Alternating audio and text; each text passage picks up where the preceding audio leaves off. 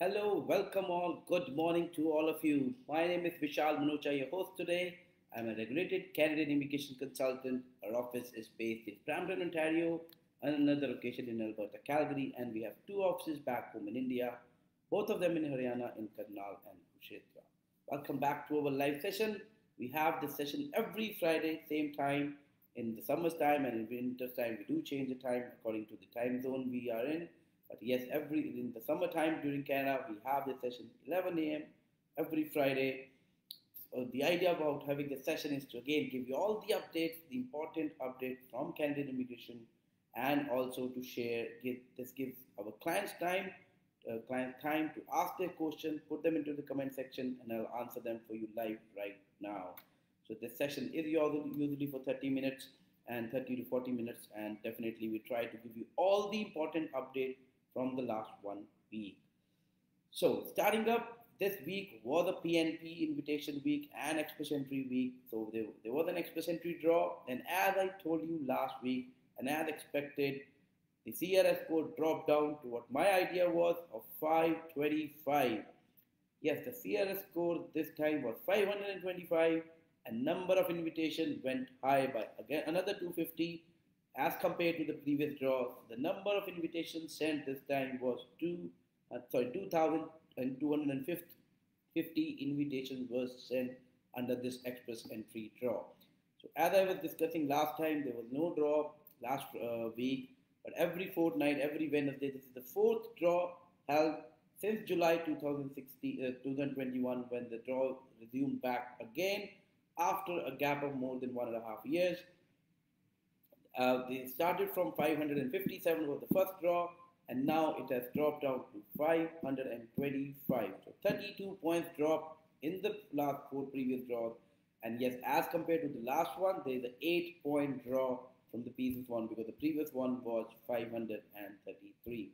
So 8-point drops in the CRS. The score is dropping. All you can see here is exactly yes, the score is dropping, starting from 557, coming back to 522.5, and pretty soon we will be below less than 500. We will be getting there very, very soon. So don't get disappointed if you are scoring somewhere around 480, 490. IRCC will be getting to that point right now because the number of people in the pool in that range above 500 is what they need right now to fill up the quota for this year. So maybe it takes another couple of months before we get to that point, maybe end of this year or beginning of next year. But the draw will be dropping and it will be coming close to 500 or less than 500 as it was during pre-pandemic. So till now, almost around 7,500 invitations have been sent in the last 1.5 months. Before 6th of July 2022, the last draw held in this category was December 2020. So after 1.5 years, it started again. All these draws which are happening since July 2022 are all category draw, which include express entry through FSW, through CEC, and through PNP program. So all three categories are included, and that's how they are getting the draws right now. So there are no specific PNP draws coming as which were coming before July 6th. So since July 6th, all the draws which are happening are all program draws, and the invitation is been sent to express entry people, federal skill class, and PNP. So all three categories are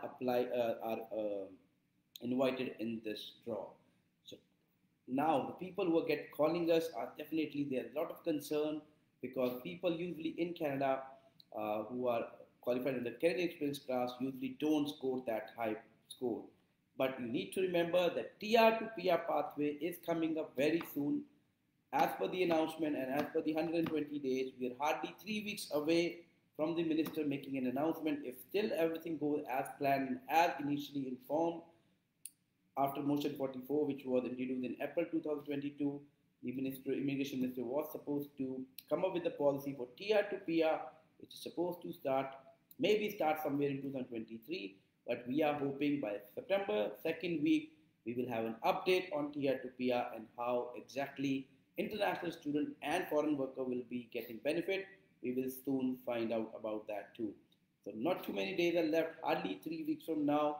And as I said, if everything is planned as per the previous announcement by IRCC, we should be looking forward to getting those draw, getting to the point where tier to peer policy is announced, and I'm pretty sure that is going to be very, very helpful for people who are in Canada and qualify under CEC, and also for people who are as a temporary foreign worker and who have got Canadian experience. They will be getting benefit out of this tier to PR policy. So stay tuned for that. As soon as it is updated, we will definitely discuss that every detail about that in our program in the live show. And also we do update all the regular update from IRCC or from any province on our Facebook, and in fact all social media handle, either it's Instagram, it's TikTok, it's YouTube and Facebook, everywhere it's been updated as soon as we get any new update. We do have this session every Friday just to give you a recap of what happened in the 1 week, but we do put all the regular update on our social media channels. So you can like them, subscribe them, and definitely you will getting all the updates you are looking forward to, so that you, if you're planning to come to Canada for your studies or getting settled down, applying for a work permit, then you can definitely benefit out of the latest information available, and we will be definitely there to help you and assist you in the best possible manner we can. Other than that, there were 3 provincial nominee program also held in the last 1 week. We will be discussing about them because there's a lot of excitement we can see from one of the province we will be discussing today, which has, in fact, previously they used to have a draw after every 2 months. Now they're having a draw every week, and they're inviting good number of people. So we will be discussing about the province. But before that, we will start off with British Columbia.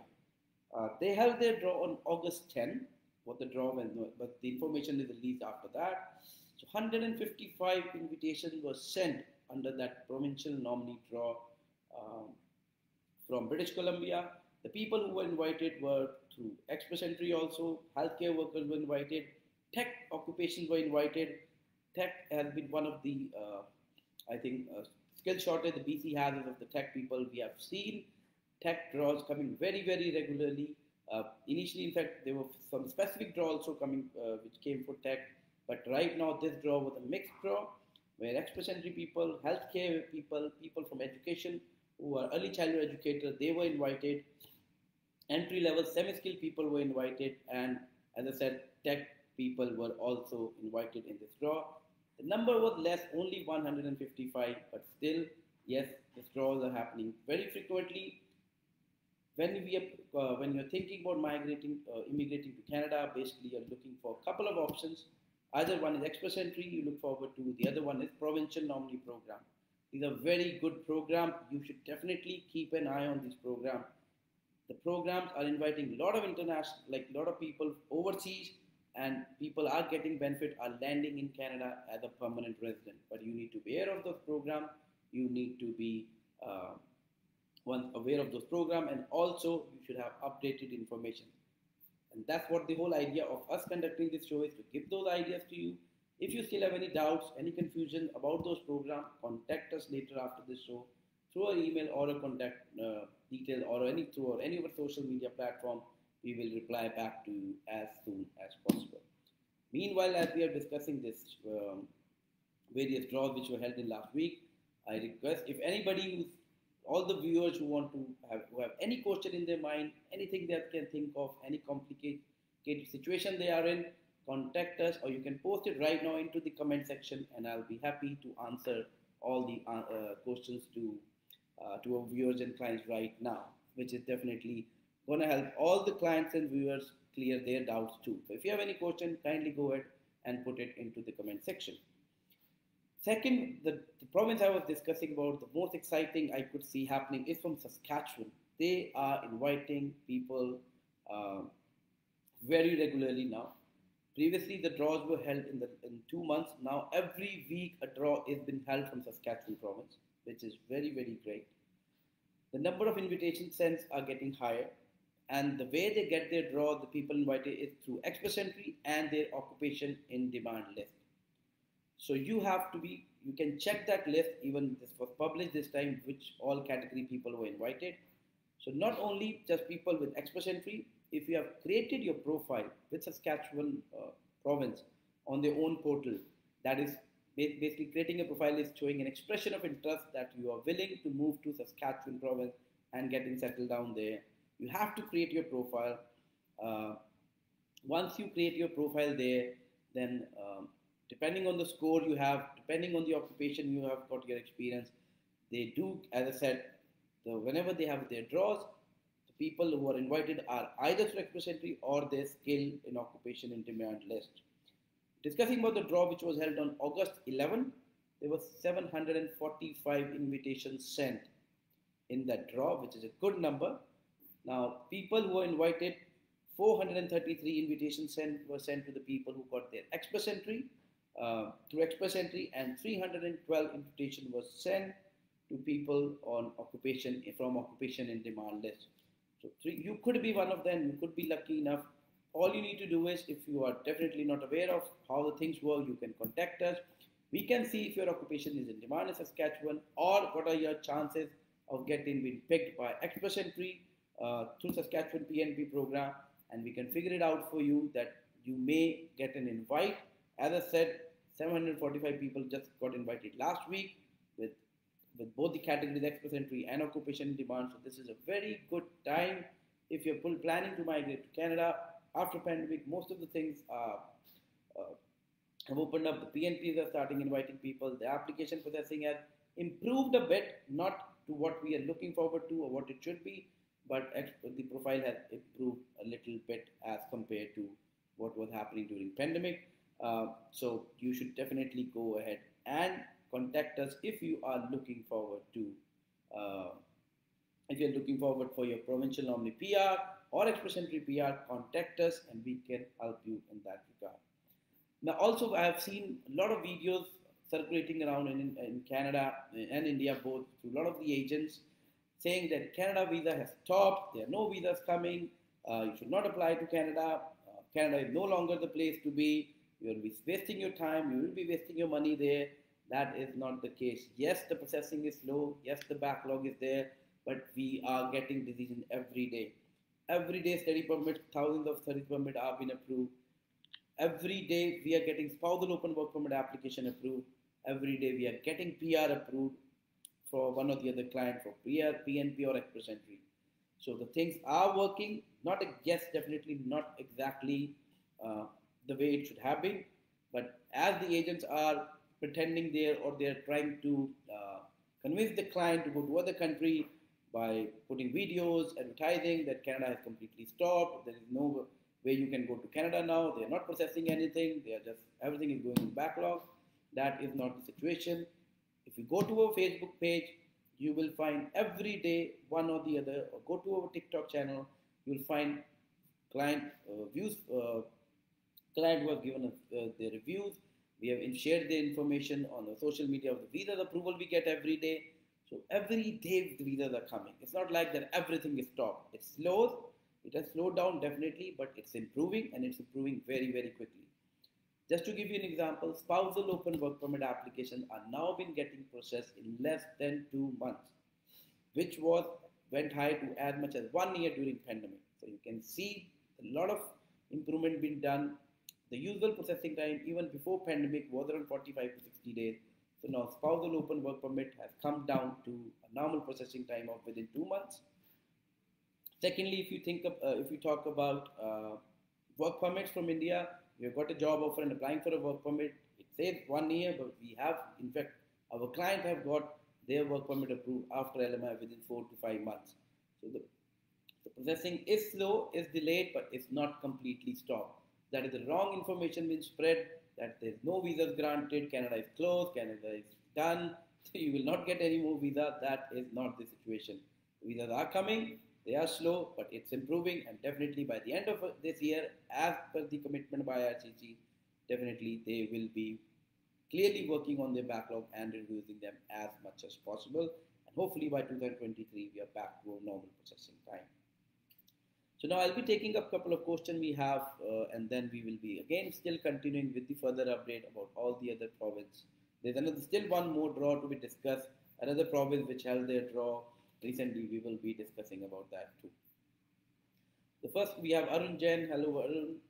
Yuvraj, if you have any question, kindly post it into the comment section here and I'll reply back for you. Then we have got Fonji Tata from Sir, I need work permit. I'm in Dubai. Okay, yes, there are a lot of people from Dubai who come to Canada on a work permit. Dubai is one of the places where you find a lot of people, especially coming for different category of work permit they come for. Most of them are coming here for trucking. It's one of the very strong field where people, because they have got good experience back in Dubai, so they are very good candidate if they are looking to apply for a work permit. But and other than that, like any category of occupation you're looking forward to get your work permit for, you need to have an LMI, a labor market impact assessment. A positive decision need to be made. Once the positive decision has been made, then only you can apply for your work permit. So there is a process to be followed, and once you process to start up that process, definitely you need to have an employer who is ready to hire you, who is ready to hire you. Your occupation is what he is looking forward to. If you have got experience in that field, you have been hired, then he will apply for an LMI application for you. Once that LMI application is approved, they will be applying for a work permit application thereafter. So that's how the whole process works.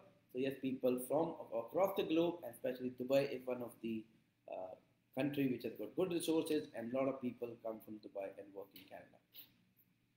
Then we have Gurpreet Kaur. Hello, I want to know what is the procedural fairness letter. Okay, now this is a very good question, Gurpreet. I think we were discussing about this in our last show too, but I'll just let all our clients know how exactly this works. So what happens is when you submit your application to IRCC, any application, visitor visa, study permit, PR, or any application, right? You have to truthfully answer all your questions. You cannot hide the information. You cannot misrepresent your application. Your document you are submitting should be genuine. There should be no fake document. All the documents submitted should be true, and best to your knowledge, it should be a true document. But once you submit the application, say example, even by mistake you have not mentioned something in your application. Say, giving you an example, your application was previously refused for one of the country, and you forgot to mention that in your application form. If you have done so, and the officer finds out that yes, the application was made, for example, to US and it was refused, but that was not declared on your visitor visa application, then the officer will issue you a fairness procedure letter where they give you 30 days time to explain how that happened, and why this information was not shared initially. So this is one of the example I'm sharing about. So in this circumstances, mostly which is misrepresentation of your, if you have hidden some information, has been hidden when you submitted your application, in that circumstances, yes, fairness procedure letter is issued where you get 30 days to reply back to that letter, the concern the officer has raised, and if you are able to justify those concerns, then definitely your work permit or whatever application submitted will be processed further and granted. But if you're not able to justify the answers, then basically you may be banned to applying for any visa to Canada for the next 5 years.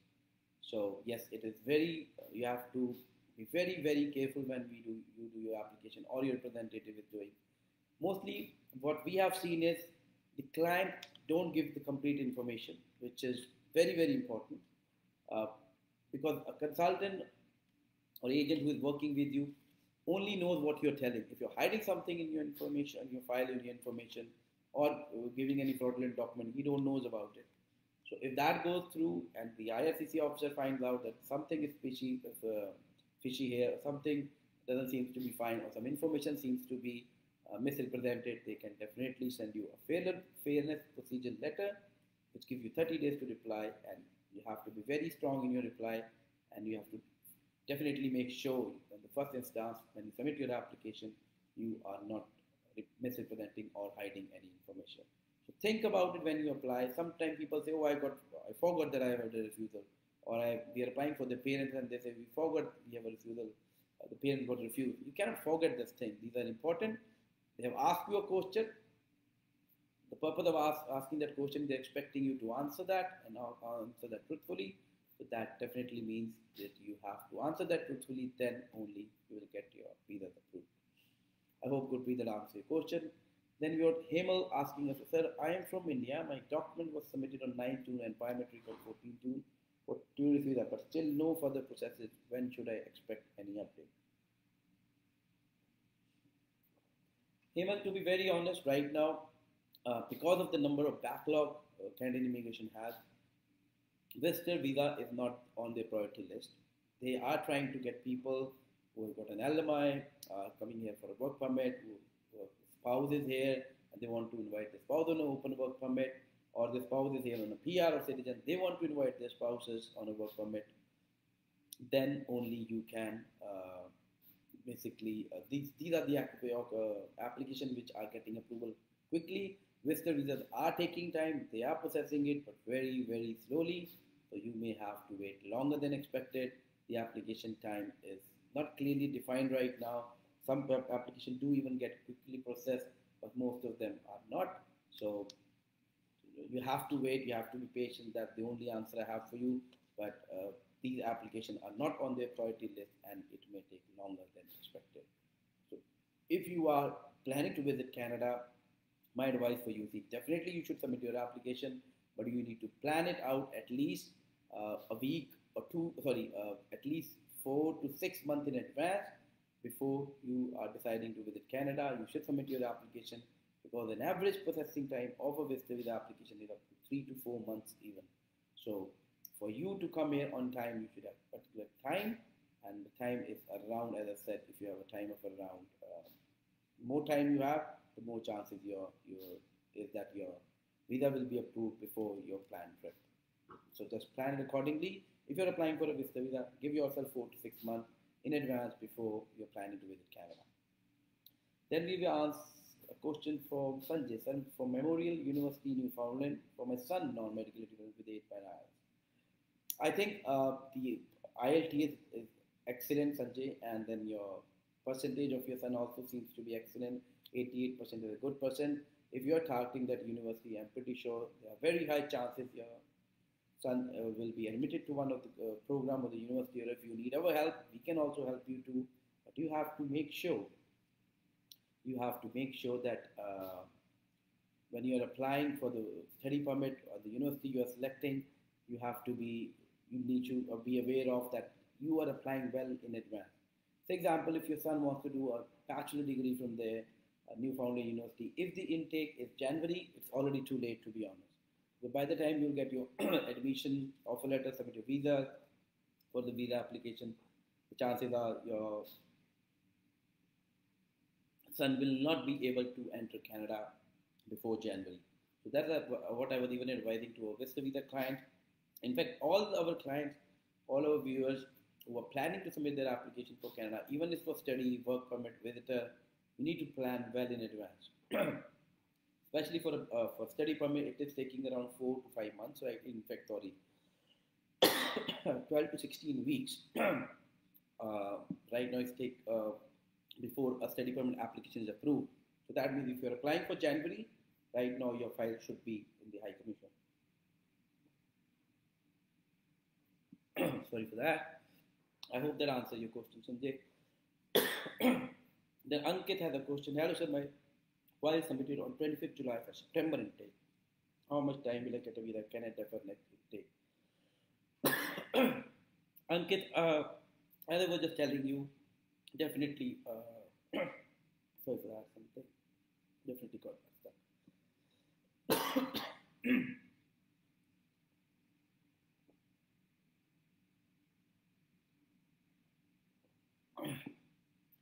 So yes, if you have applied for a study permit of July and waiting for a September visa, the chances are less. I advise you to contact your college for the defer, because it's going to be very less chances that you will be able to get visa on time for September intake. You should target for January 2023. I think you can wait for another week or time, then you can ask your college or your agent to kindly defer it to the next intake, and then you can apply for, and then definitely you'll have a better chances. Update that letter to the IRCC once you have received from the institution, so that they know that you have deferred your intake and you're looking to start up your education in January now.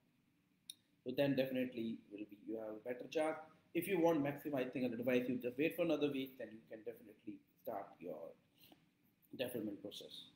I hope that answers your question, Ankit. Thank you, Sanjay Anija, for asking a question. Thanks a lot. So we have been discussing about the updates today, but the PNPs, the IRCC, the express entry draws and PNP. The last one I want to discuss before we wrap up the session will be Manitoba. Manitoba held their PNP draw on 11th of August. 345 people were invited. Now the people who were invited were skilled workers who were already working in Manitoba. 257 people were invited out of 345. 33 people were invited who were overseas. They were invited who were overseas or not in Canada. They are working overseas. They were invited. And then 55 students were invited, international students were invited through the International Graduate Student Manitoba program. So under these three provinces, the draws were held and the people were invited under these three provinces. So British Columbia had a draw, Saskatchewan had a draw, and Manitoba had the PNP draw. So there were 3 PNP draw held in the last 1 week. So now this is all about express entry and the PNP draw. Now let us discuss something about onshore students who are in Canada and looking for college admission. Seats are available for September 2022 intake and for January 2023 intake. Onshore seats are available if you have just coming to Canada on a private college, or you have completed your 1-year program and looking for a 2nd-year program. We have an option for you in fall and even January 2023 intake. You need to plan your next year program, especially if you have completed the 1-year program well in advance. If you want to start up your program in January now, you should be already applying for the institution. But right now, because of too high demand of Canadian institution, the seats are filled up very, very fast. So my advice to you will be, if you are looking, even if you're onshore and looking for January 2023 intake, contact us immediately. We have seats available all across Canada. Other than that, you can also contact us if you have looking for fall 2022 intake. The seats are available. You need to contact us immediately at our Brampton location. The Brampton location is very close to Ontario and Steeles, near Brampton Gateway Terminal. It's very accessible for you to come and visit us. Even if you can't visit, you can give us a call and we can help processing all categories of application online. There are a lot of clients who we represent, few of them in Manitoba, Saskatchewan, PNPs, and other provinces but we are still assisting them because of the online options we have right now. Most of the information and document can be done online. So if you are in any province, you can contact us and we will be happy to assist you in that regard.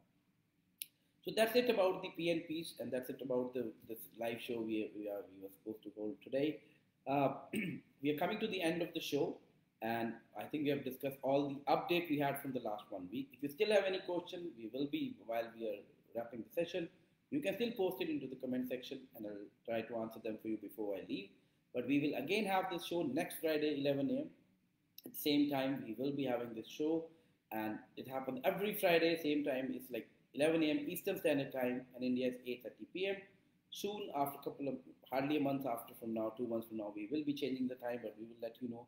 But this is our usual time. It's Friday, 11 a.m. Eastern Standard Time. We have our show. So thank you all the viewers and clients for joining this session. Thank you for asking your questions. If you still have any doubt, any question, contact us. Our office is also based in Alberta. We are also based in India, in Karnal and Kurukshetra.